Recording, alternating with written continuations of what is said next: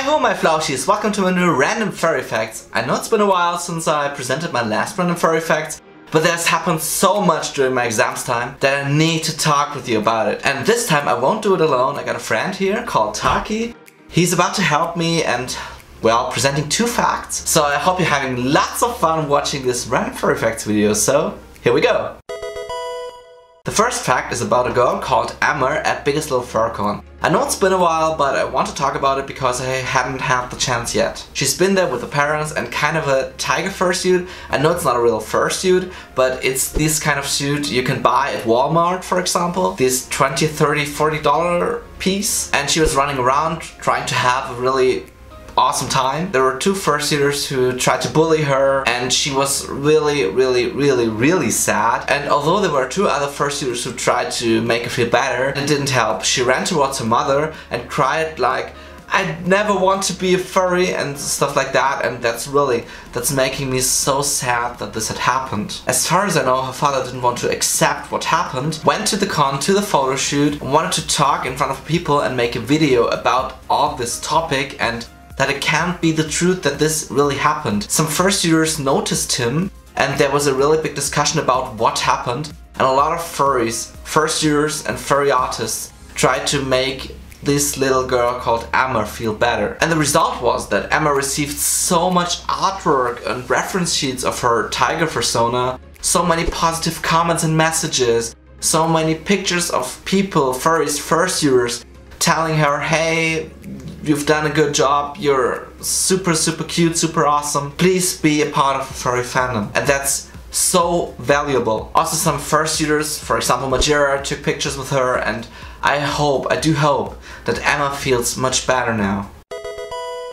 Hi, I'm Tarki and I'm presenting you the second fact, which is about a very nice, fluffy, but also squeaky creature called PURO. He is very known recently in the furry fandom, and that's because of the game Changed, which is currently on Steam, available for €5. Long story short, the game is about a boy who wants to escape the facility and just had woken up in a laboratory. Meanwhile, he's just meeting a lot of latex-like creatures which resemble animals like wolves or dolphins, for example. And later the protagonist comes to PURO, which doesn't want to transform him but wants to help him out of the facility. PURO as itself is very educated because he have read a lot of books recently and also is able to understand and speak the human language. Just because of his appearance and how kind he is to the human, he gained a lot of good feedback in the furry fandom, and many people like to use him as an avatar or as their fursona sometimes. You can assume that PURO or the species of PURO might become a new trend or species in the furry fandom, and won't be a wonder if many more people are going to use him as their fursona.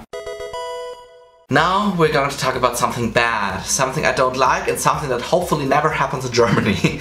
It's about ARTWORKTEE and FOXLER, what happened between these 2 parties. FOXLER stole a kind of artwork for the t-shirts ARTWORKTEE is selling.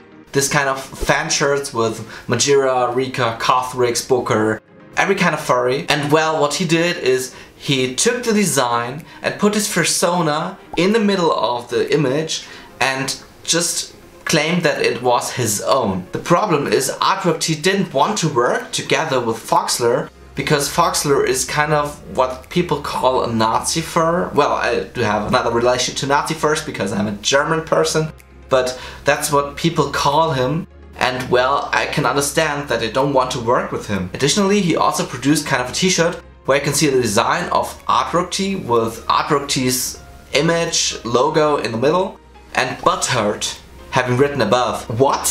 This is so disrespectful, and I can't imagine how angry ARTWORKTEE might have been. There was a really big Twitter discussion and FOXLER behaved like, I don't even have words for it. He behaved like a really big idiot. Do you think it's okay to copy the design of a t-shirt and just use it for your own kind of t-shirts? Maybe if you do it just for yourself, or if you want to sell them, just vote up there if it's okay for you, if you think okay, it could have happened, or it has happened and it's okay for you, or if it's totally not okay and FOXLER should definitely avoid that.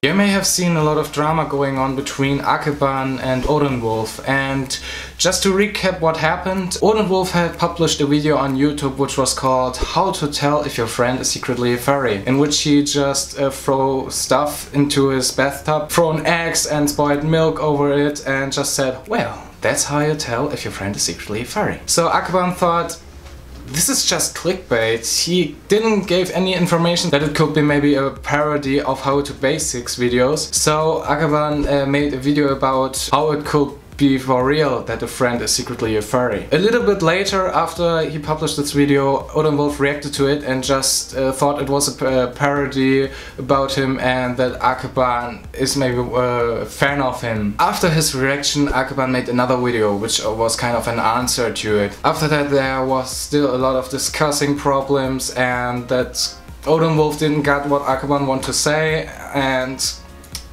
there's no end to see when it will end or when they will just hold hands and say, we are cool.